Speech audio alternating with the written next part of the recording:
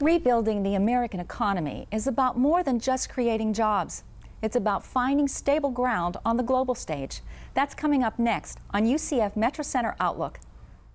This program is made possible by funding from the UCF Metropolitan Center for Regional Studies, where government leaders, business executives, and academic experts come together to discuss major issues facing the state of Florida.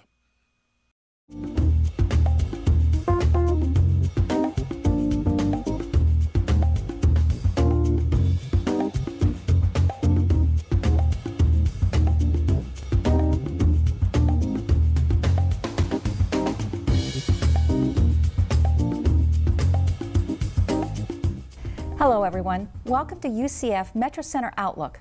I'm Diane Trees, Director of the UCF Metropolitan Center for Regional Studies.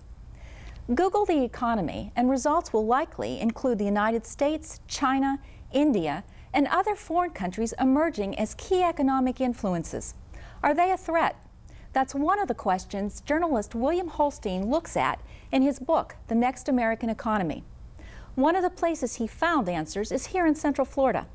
I'll be talking to Bill Holstein just ahead, but first, Alicia Callanan-Mandigo gives us a look at Holstein's case study number 3, Orlando's simulation boom. I came to Orlando in the 1993 timeframe. Retired UCF Professor Pete Panousis has been on all sides of developing Central Florida's high-tech presence. His involvement started when Spain tried to lure his company away from Central Florida with a $90 million incentive. Now, the easiest thing was just to give us $90 million. At that time, it was very uncommon for any of the governments to put that kind of money into a business. Spain wanted the manufacturing plant for these silicon wafers, so Panousis started talks with government, UCF, and USF to see if there was a way to keep the business in Central Florida. And one of the things that came out of that was the idea of an interaction between the universities to support the industry, and in particular to support our company, which at the time was an AT&T company. And a lot of that became legislatively enforced, and it was a feature that we could use to sell the idea of building in Orlando that would have been very difficult for them to do in Spain. They really didn't have the capability to provide that kind of research. Ultimately, the silicon wafer plant closed and moved operations to the Far East. But the seeds of the high-tech industry were planted. Our core high-tech industry is modeling and simulation. It is under the radar for most people because most of it is associated with one customer, namely the Department of Defense. That's not bad that it's associated with the Department of Defense, it's just that it limits the visibility of what goes on in that industry. There's no question modeling and simulation research is cool stuff, but you may be wondering, what does it have to do with me? Well, you might be surprised at the ways modeling and simulation have found their way into everyday life. Modeling and simulation has helped spawn our gaming industry. Simulation is also used for experiential teaching, therapy, the list goes on and on. It's strong, but it's not the talent magnet that Silicon Valley is. I think that we have to have as a core part of our economic development activity companies that are born here, grow up here, and born from our investment in education that allows them to generate the intellectual capital that results in a successful company. The Creative Village concept came from an innovation studio called Ideas. It's a way to try to brand our local talent. Ideas sprang up out of Disney and illustrates how creative thinkers in an evolving world can utilize resources from multiple industries to strengthen Orlando's position as a high-tech player. Ideas projects literally span the globe. One of them, for instance, is a next-generation studio that's going to be in the Middle East. And of course, the client came saying, well, I want to build a movie studio. And we said, no, you don't. That's a horribly old-fashioned model. You want to build a next-generation media center, and here are all the things you think about. Movies, fine, that's over here. You know, television looks like this, but 3D looks like this, but modeling and simulation looks like this, but game design looks like this. I mean, that's the new mental model. The new mental model applies to everything, from manufacturing to technology to entertainment to how we invest in these things. Alicia Callanan-Mandigo from Metro Center Outlook. Orlando can be proud of the innovations that have emerged from operations based here. But much of the manufacturing coming from those ideas actually takes place on foreign soil. Many people are questioning whether China, India, and other Asian countries are now a threat to the United States. Joining me now is author Bill Holstein, who spent some critical years covering the modernization of Asian economies. Bill, welcome to the show. Thank you. Your book, what was your goal in writing it? What do you want people to take away from the reading? Well, I want people to understand that we are now engaged with 3 billion new entrepreneurs in the world. If you add up the populations of China and India and the other emerging powers, this has changed the world. This has changed the fabric of how we need to do things in our own country. It puts pressure on us to adopt a smarter kind of American capitalism, where we continue driving up the technology food chain, as you would, of the value-added chain. If we do that, and we can remain supreme in the world, I believe. I don't think that any of these nations are destined to overwhelm us. The downside, however, is if we don't adapt our economic model, if we don't adapt our thinking, then we will turn into a third world country where we supply agricultural commodities and minerals and reprocessed metals to these countries, and they provide us with the higher value-added goods. So we now have opened up, we have now globalized, so the pressure is on us now to adapt our model. So are we seeing the end of the Age of America? I don't think we have to. I mean, there's a lot been written about that. The so-called declinists among us believe that it is inevitable that the United States declines. I don't think so. I mean, it is possible to sell into these markets. It is possible for us to retain the superiority of our living standards, our per capita income. I mean, I think it's clear that China will be a bigger economy than ours within our lifetimes. Bigger. But that doesn't necessarily mean more sophisticated.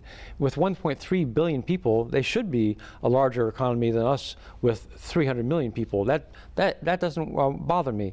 What would concern me is if they were able to leapfrog us technologically and be more sophisticated as an economy. But if we are able to adapt our model, we will be able to retain the technology advantage, retain our living standards, retain our way of life. We won't be under pressure from the Chinese to manage our budget in a particular way as we are today. So we need to be taking steps as a nation and the states and regions to raise our game, to be smarter about how we practice capitalism. Let's talk a little bit more specifically about China. They are rapidly building their physical infrastructure. Right. It's no longer the cheap labor pool that it once was. No. The government is demanding transfer of intellectual property now, and it's insisting that research being done in companies be done on Chinese soil.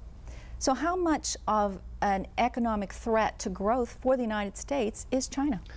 Well, it's a double-edged sword. This is a hard thing to understand. Is it a threat? Yes, it is a threat. Is it an opportunity? Yes, it's also an opportunity. If it's opportunity, if you can sell into that market while retaining control of your intellectual property, selling into that market. General Motors, for example, one of the reasons they're still alive today is because they made so much money in China that helps support the turnaround effort in North America.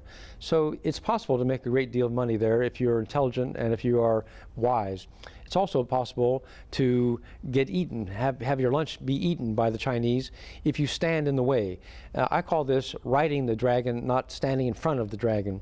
If you stand in front of the dragon, what you do is you try to do industries that are dependent on low labor costs, and the Chinese can undercut us on anything that involves cost of labor. So that's why we need to keep driving to more value-added kinds of activities and not insist on trying to protect industries where the Chinese and others can simply outcompete us on the basis of cost of labor. Now, things are really changing in China because their currency is increasing, the cost of labor is increasing. I think that what we're going to see is American CEOs, American companies are going to begin asking themselves, was it really wise to locate so much sensitive activity on Chinese territory? Should we bring home certain kinds of high value-added activities, particularly sensitive technologies? And that's one of your case studies, right. Actually. Right. You talk about the Atlanta area, right. the offshoring versus backshoring and some of the downfalls that are now being really recognized in those countries that left. Can you talk a little bit about that? Yeah, I think this is really important. I mean, because American companies are sitting on $2 trillion in cash right now. If we could unlock this one chest of money, we could transform our economy quickly. So in this case, I looked at how NCR, National Cash Register, brought home some high-end manufacturing of ATMs back from China to the Georgia area, to Atlanta area.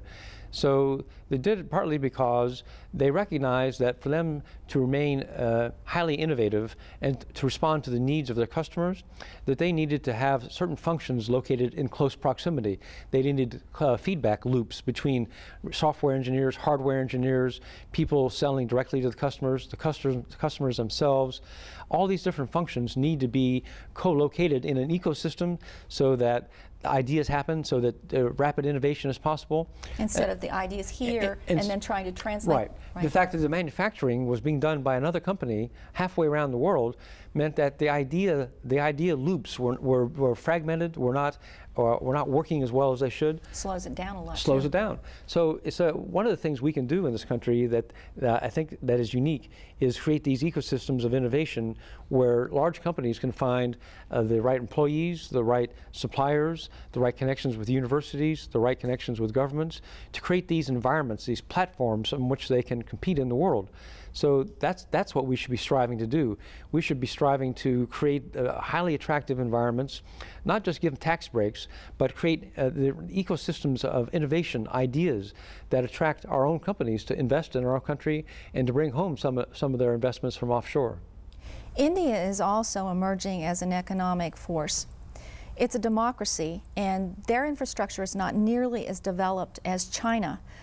Is India becoming an economic threat, or will it be a threat for the United States? Well, they compete in a very different way. They're competing in information technology, in software, in consulting, and many of those kinds of functions. They are not yet a full-fledged manufacturing platform in the way that China is.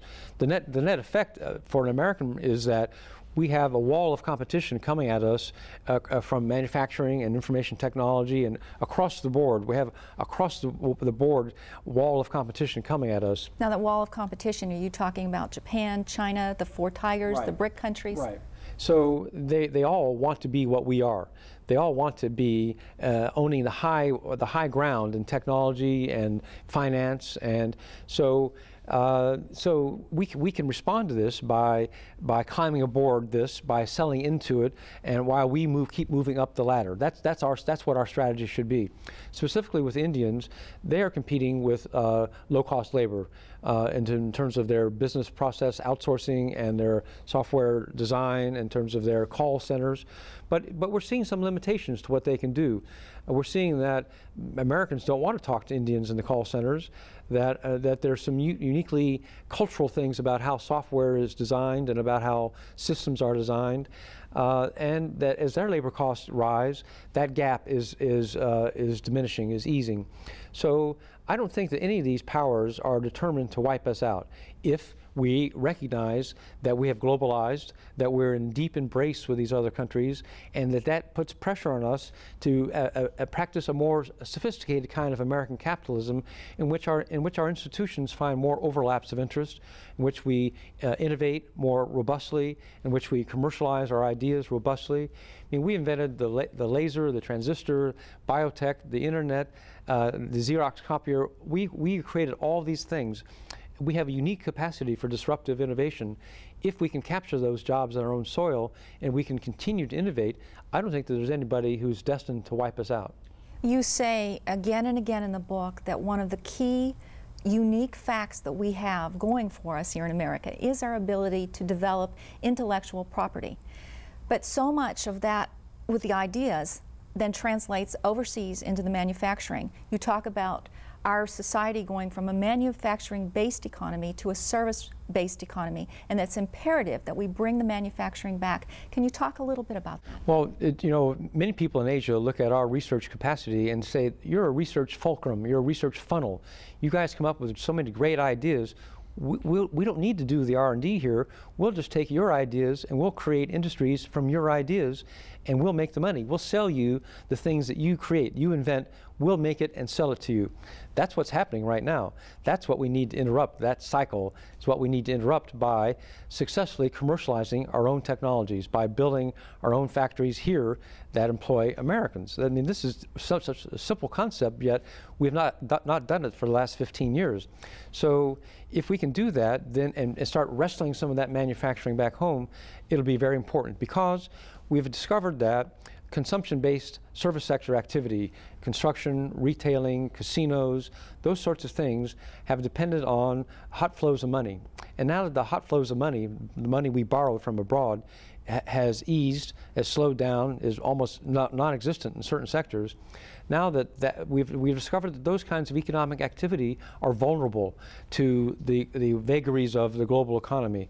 What the Germans and Japanese and other people in the world understand is that if we dominate high value-added niches in manufacturing, the filtration systems, the semiconductors, the very specialized devices that the world needs, then those jobs are defensible against international competition. People need those products.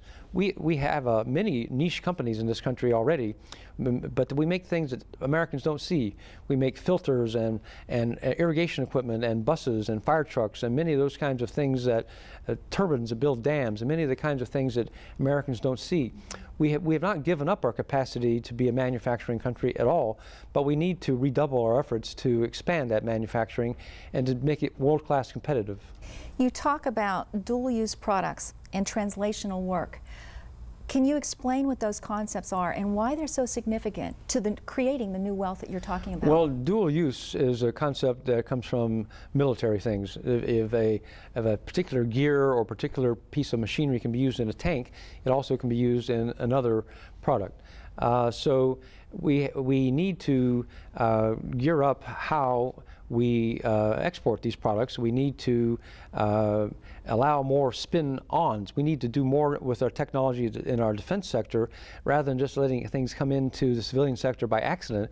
We need to be more conscious, more knowledgeable about... Actually design some things with that in mind, or put the R&D money to... I think that the Pentagon ought to be thinking about where their economic base is, and is it a secure base? Should they be contributing a little bit to commercialization of some of the things that they need, that they depend on, rather than waking up one day and finding out that the sensor they need for a particular kind of missile is made only in Korea or only in China. They need to look at their whole supply chain and say, where are the things really made? And so I think that could have a huge impact on the American economy right there.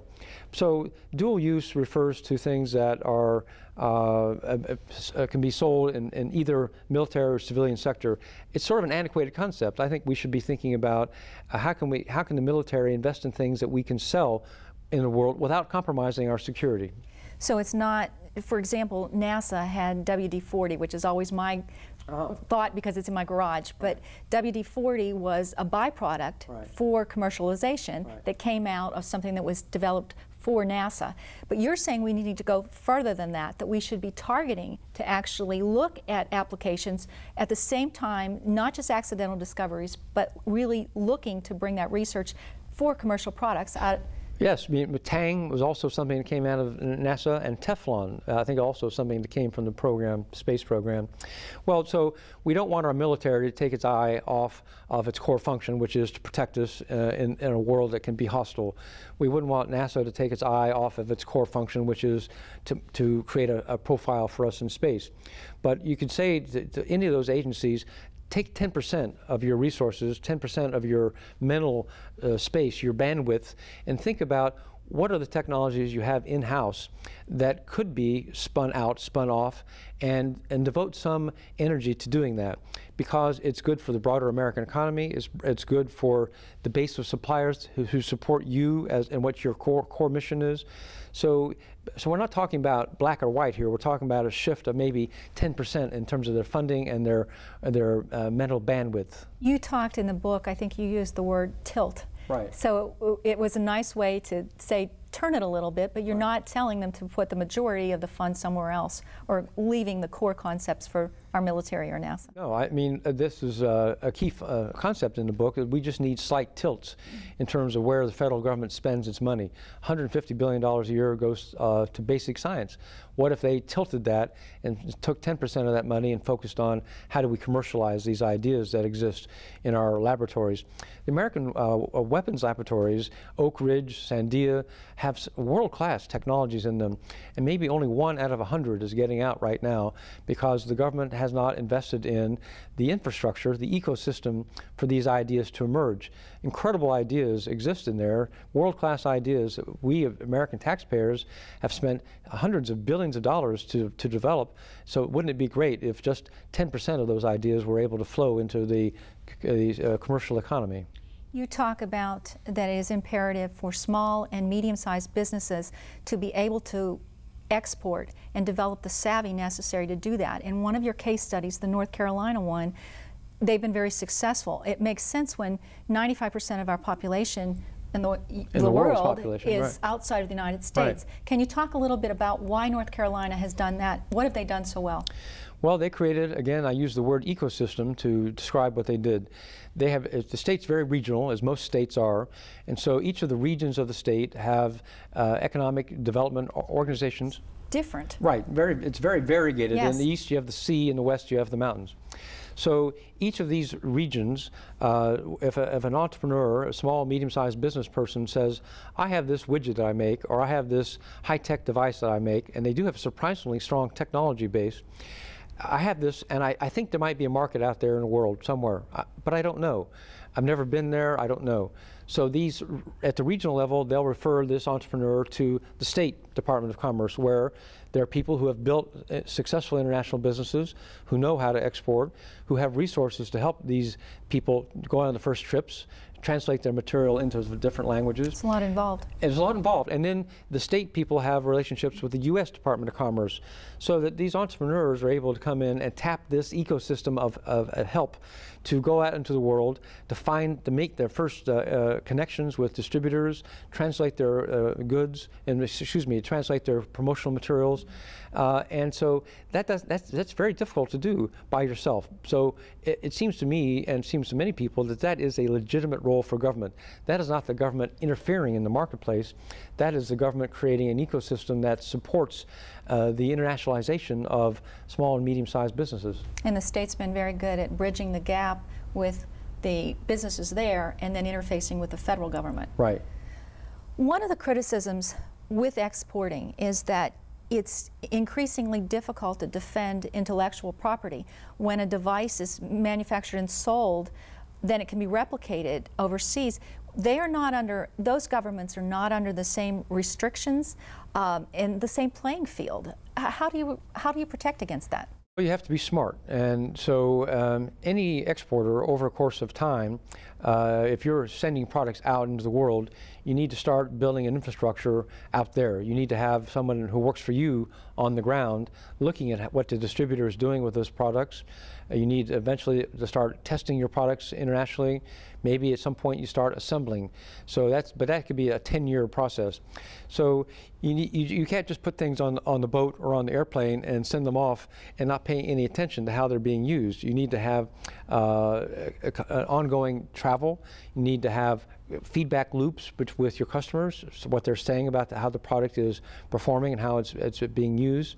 So it's not as simple as just putting it on a boat and forgetting about it. A lot involved. You mentioned a little bit before about niches that the United States has in certain industries, but one of the criticisms that we look at with exporting is that the United States simply doesn't make products that the rest of the world wants. Is that true? Well, you know, I hear that a lot, and it's true that we don't make handheld devices that the Americans love so much. We don't make clothes as much as we did.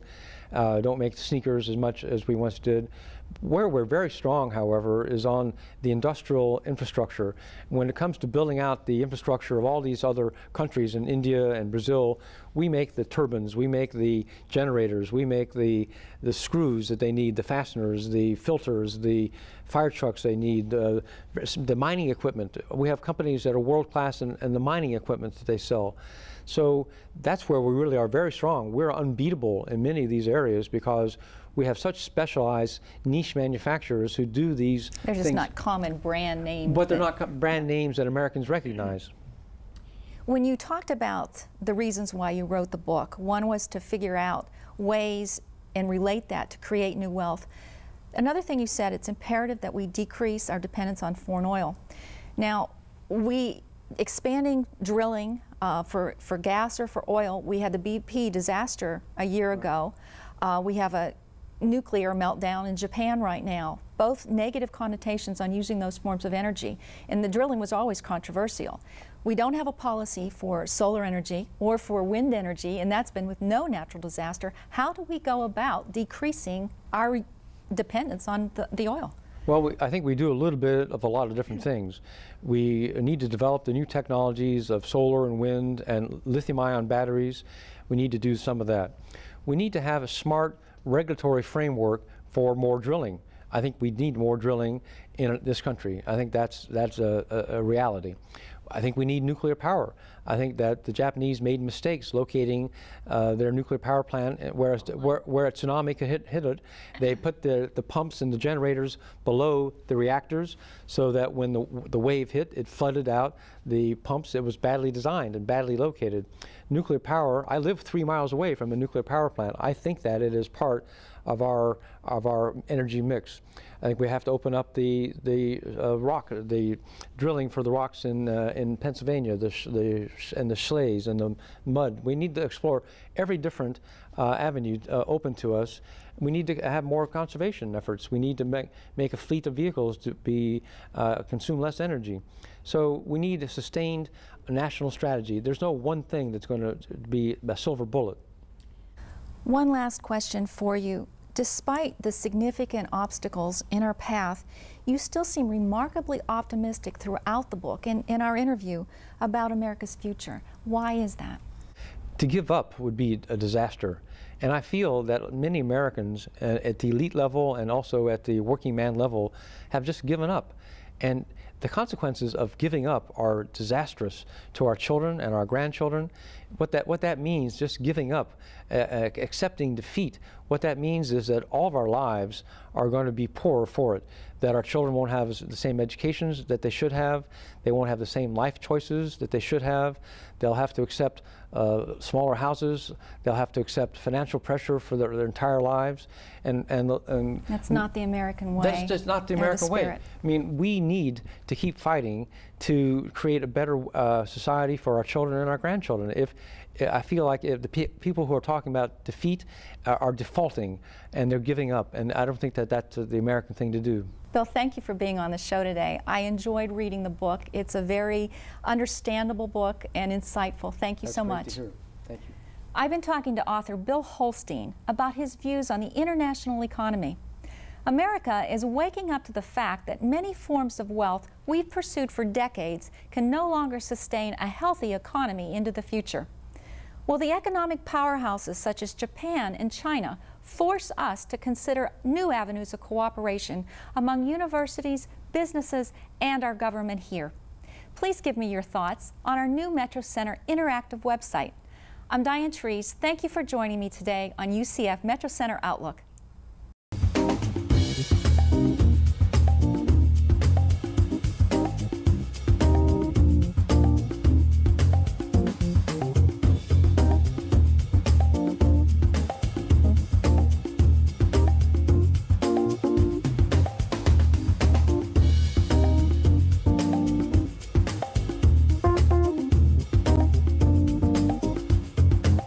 This program is made possible by funding from the UCF Metropolitan Center for Regional Studies, where government leaders, business executives, and academic experts come together to discuss major issues facing the state of Florida.